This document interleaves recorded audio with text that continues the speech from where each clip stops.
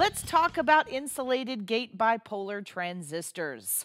What do insulated-gate bipolar transistors, or IGBTs, which is much easier to say, bring to the world of electronic engineering?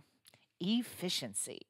As design concerns go, efficiency reigns supreme for a lot of applications. Whether you're working on a motor drive design, a solar application, or EV charging device, IGBTs can bring better efficiency, higher performance, and state of the art quality at a lower price. Let's get into the details. Hi, I'm Amelia Dalton, host of Chalk Talk.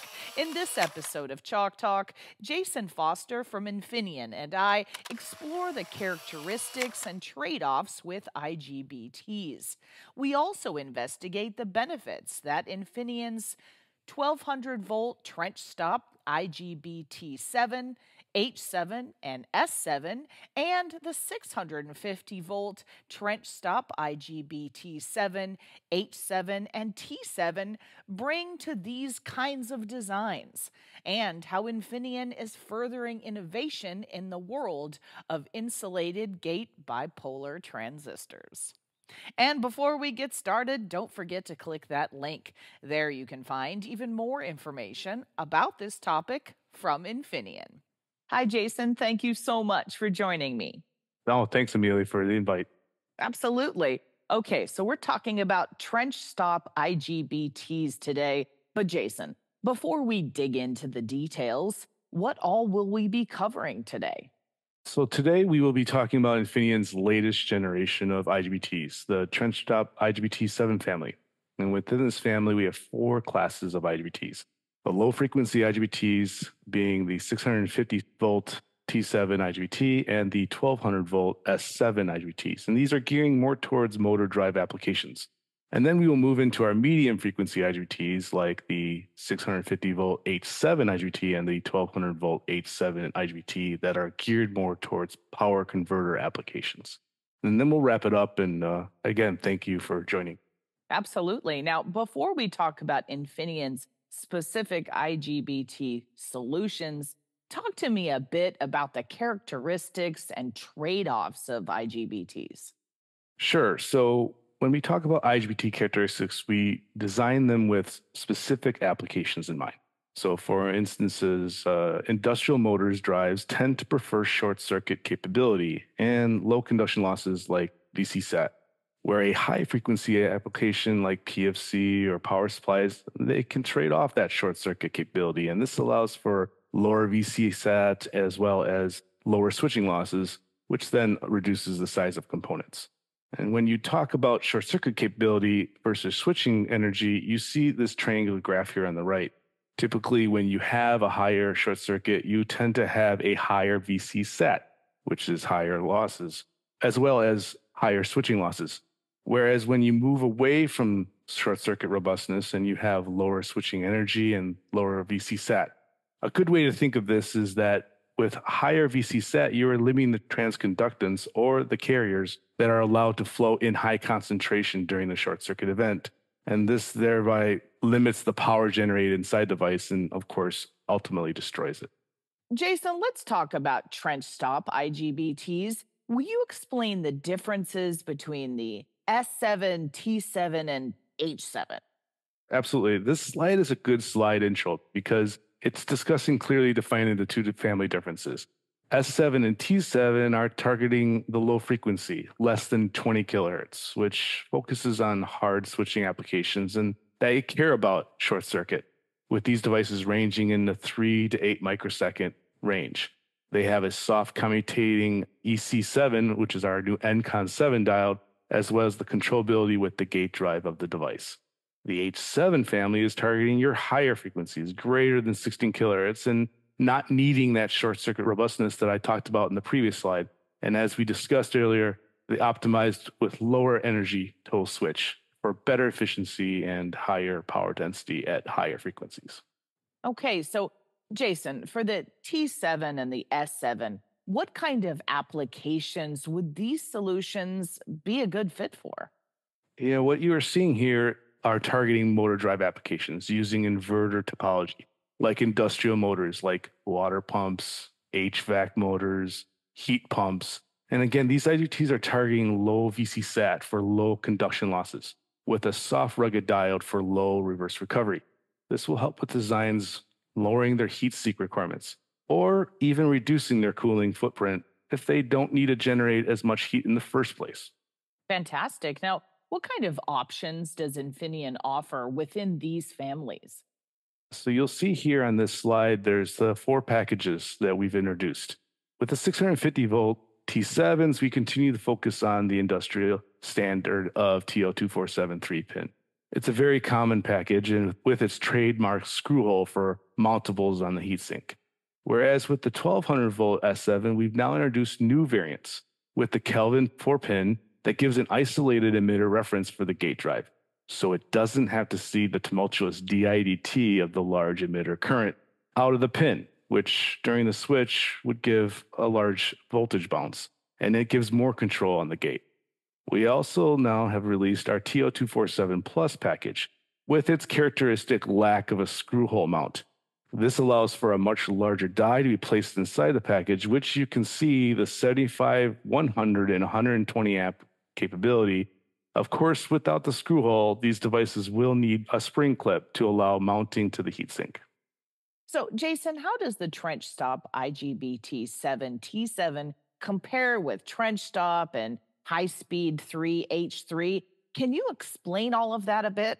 Yeah, of course. When talking about short circuit capability devices, the Gen 1 trend stop device targeted much less lower frequencies, like less than 16 kilohertz.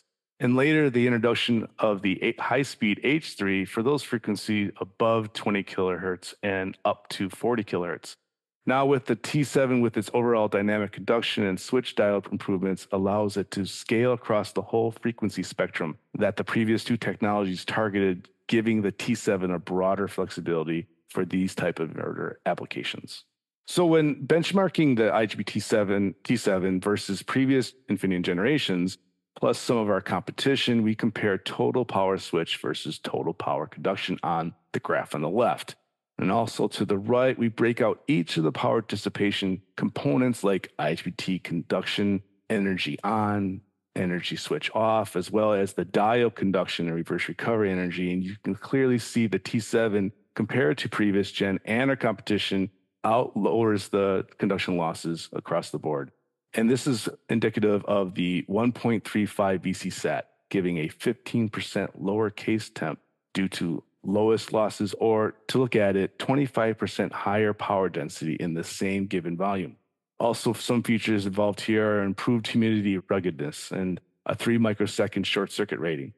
We've introduced the rated diode we call the NCON 7 with improved softness and reverse recovery characteristics. What about the performance of the 1200 volt TrenchStop S7? What kind of specs are we talking about for this solution? Again, we were using the graph showing the y-axis of total energy switch and the x-axis of total conduction losses.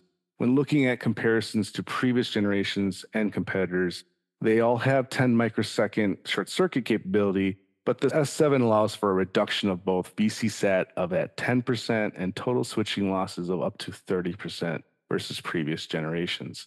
You can see this with the 1.95 VC-SAT, which in previous generations were as high as 2.5 and above volts.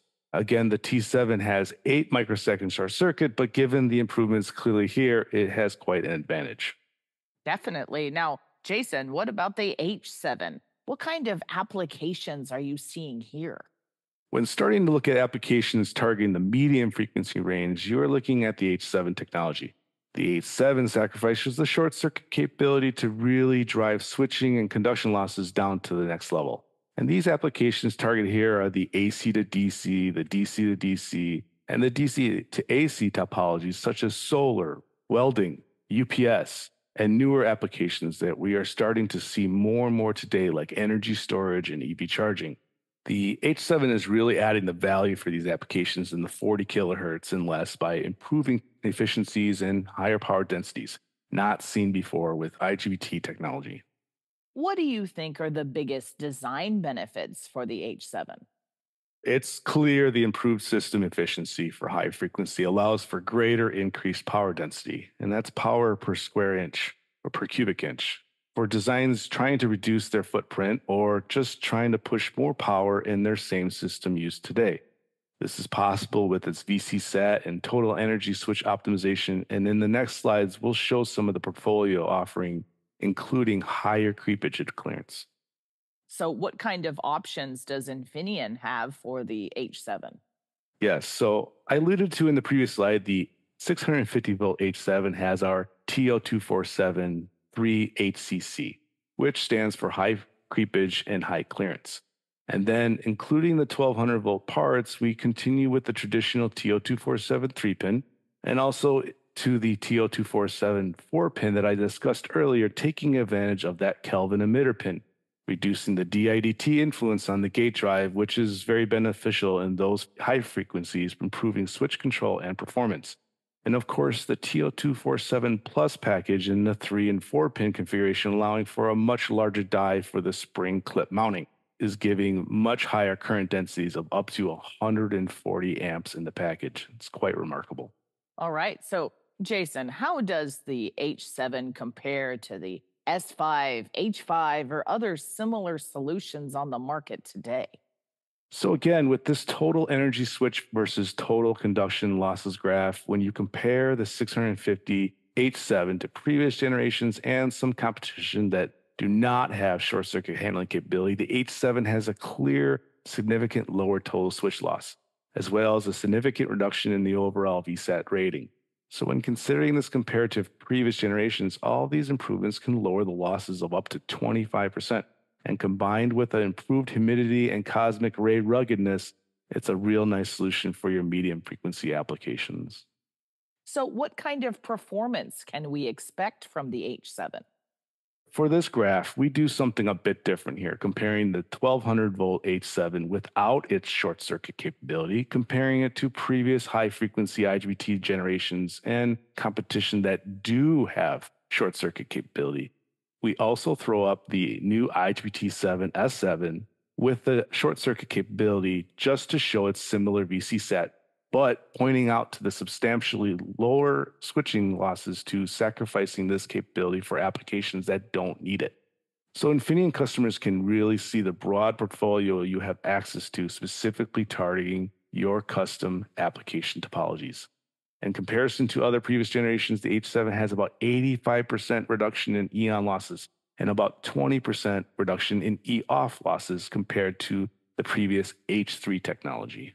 Okay, so let's circle back to the T7. What do you think are the biggest takeaways that you'd like my audience to keep in mind when it comes to this 650 volt trench stop IGBT7 T7? The IGBT7 T7 is best in class price performance ratio for devices in the industrial motor drive. These features are indicative of the lower VCSAT of 1.35 and lower switching losses associated. It has the faster full rated compact EC7 diode that I had introduced, which is more efficient and softer than the previous Rapid 1 diode in previous technologies. I had mentioned the improved high voltage humidity ruggedness. We follow the HV-H3TRB standard, and you can sustain pulse currents of 3 times higher than the nominal rated value. And of course, these are higher breakdown voltage values of 650 volts. So, similarly for the 1200 volt trench stop IGBT7 S7, what do you think are the biggest benefits here? The 1200 volt IGBT7 S7 is really driving best in class performance in total losses and power density. It has the 8 microsecond short circuits withstand time and excellent controllability, the full rated freewheeling diode with improved softness, and a very tight parameter distribution and enhanced humidity ruggedness. And again, the broad portfolio with high current options up to 120 amps. And I also want to point out that all of these IGBT7 technology is being produced on our 300 millimeter technology wafers and allowing substantial capacity without sacrificing Infineon's superb quality. Jason, also with the 650 volt trench stub IGBT7 H7, What would you like my audience to take away from this IGBT solution? Yeah, so the 650 volt IGBT7 is really showcasing its best in class price performance ratio, targeting your medium frequency converter applications, typically in the 40 kilohertz and less, improving the overall system efficiency and higher power density for smaller components and design. Again, the features here, the review is a lower VC SAT of 1.4 volts with lower switching losses, faster full rated compact Encon C7 diode with more efficient and softer than the Rapid 1 diode, and the, again, improved high voltage humidity ruggedness of HV-H3TRB standard. You can sustain a pulse current as high as 4 times higher than the rated nominal, and again, with 25% lower losses than the previous generation. All right. And finally, let's talk about that 1200 volt trench stop IGBT7 H7. What do you think are the biggest benefits with this IGBT? Same as the 650 volt, the H7, we have best in class total losses and power density. When you get those higher frequencies, you can get much smaller components, giving a much more packed power density. Pulse currents of 4 times the nominal and excellent controllability. And with the full rated rapid diode, soft, ultra fast recovery, low QRR, and low VFR, you have very small losses during the switch. And very tight parameter distribution, enhancing humidity and cosmic ray ruggedness. And again, the broad portfolio here of current options up to 140 amps. Fantastic. Well, Jason, I think that's all I have time for today. Thank you so much for joining me. And thank you again for your time. And before we go, you didn't forget to click that link, did you? There you can find even more information about this topic from Infineon. For Chalk Talks, I'm Amelia Dalton from eejournal.com. For more Chalk Talks, head on over to the Chalk Talks section of EE Journal. You can't miss it, it's right across the top. Or head on over to YouTube, youtube.com/